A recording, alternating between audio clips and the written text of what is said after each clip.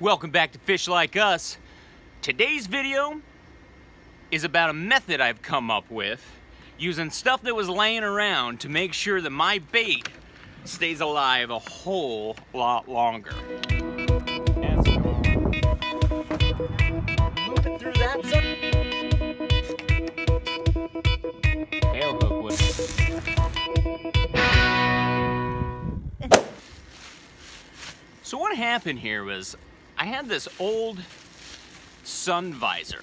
It's a foam padded, it's kind of a foam and it's mylar on the outside. Well, what happened was I had this laying around out in my garage and I always thought to myself, well, I'd use it for something because we ended up getting a newer one or a better one. And then isn't that funny how we do that? We just hold on to stuff. Well, in our method of madness around here, Fish Like Us, we're real big on dual purpose. So if something in our life doesn't meet a purpose to service two different things, it usually gets eliminated in the I don't need it pile. Well, I came up with an idea to wrap that visor material around my bait bucket, and the result was exactly what I wanted. The water stays cooler and insulated a whole lot longer. So you're gonna need a couple of tools, okay? First tool you're gonna need, duct tape. Fisherman's best friend, especially if you have a kayak, get yourself some duct tape. It's amazing how creative our brains will get when we have a little bit of duct tape and we use it to solve a problem that we might arise in. Got a fishing pail, you can use a bucket. This is the other half of the sun visor, the shade visor that went into the car. I've got half of it because half of it's left over from doing the big bucket. Originally, this thing was $5. Okay, $5 is a really nice price for saving a dozen of shrimp that went dead in your bucket because it got too hot. And stay tuned towards the end of the video because I'm going to show you an extra special trick to help those shrimp or live fish or whatever you got stay alive just a little bit longer. So let's get to the build. It's pretty simple. First thing I like to do is just set it down on the ground. See, I have somewhat of a straight flat edge here from the last time I made a cut, and this stuff doesn't have to be perfect. So put it down there like that. Whoa, whoa, whoa, whoa, whoa. Get our duct tape and a pair of scissors. I'm holding it really tight up against the bucket because the bucket tapers down, and so pull it out nice and taut. Get yourself a piece of duct tape ready. I find that it works better if you lay it down firm so you can really pull at it and just kind of eyeball where that mylar is going to wrap, and then give yourself a first connection of the tape, just like that. I can still trim that tape up as long as I don't stick the whole thing down immediately. Because this first bit of tape, all this first bit of tape is doing is holding the mylar foam up against the bucket so I can really wrap it tight. Immediately I find out where my notches are going to need to be, right? So you can see how if I want to keep this flush, I'm going to have to make a notch right there, which is great because all I have to do is just pull out a couple of snips and just make a little notch for that so it won't. I need better scissors. Jeez Louise. Okay, like that, right? And around. Oh, see, bang, found my other notch. So let's take that out.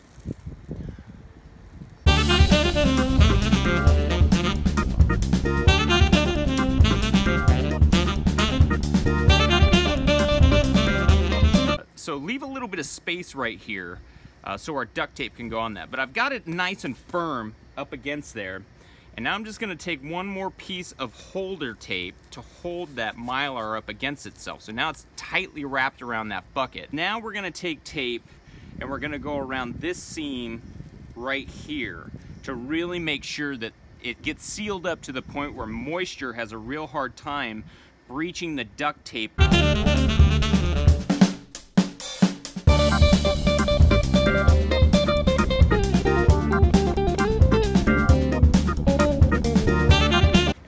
along with my finger and really pressed all that tape down in there to make sure that it's got a nice bond to the bucket and to this.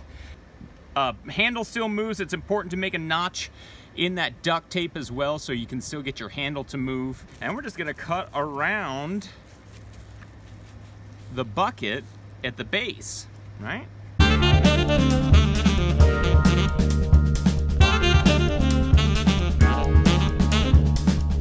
Voila, as they say in France. That is a fishing bait bucket with a new set of pants. So now one last thing to finish it up. Here I do on the bottom, I take that same duct tape and I'm gonna seal the bottom like this. Yes.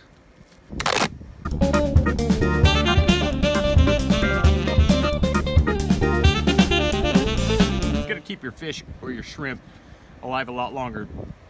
Particularly if you use an aerator. Don't forget your aerators. Change the batteries in your aerators. And make sure you use that product that I do on my aerators to keep them alive a whole lot longer. See this video right here. This is where you do a nice little trick called chill out. Grab a freeze pack or one of those blue ice blocks or something like that, and you'll put it inside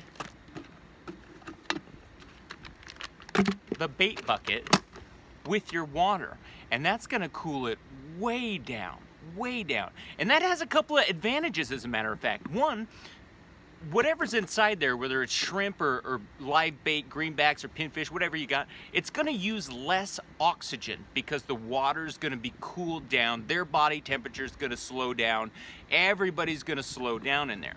Now, if you're like me, and remember I like to dual purpose stuff, I freeze a bottle of water and then take it and put it right in that bait bucket. So I'm always gonna stay hydrated, and that's a dual purpose ice block that you froze, that when it thaws out, now you got a fresh cold drink. What do you think? You guys do something to insulate your bait buckets? Drop a comment, let me know. Have a little courage. Achieve something new. I believe in you.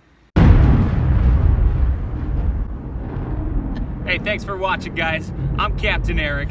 I'm Chief Mate Janelle. We're Fish Line Cuss. We're the only two who work here. We package it, we polish it. If you like it, press like. Oh yeah, okay, that's what we gotta talk about.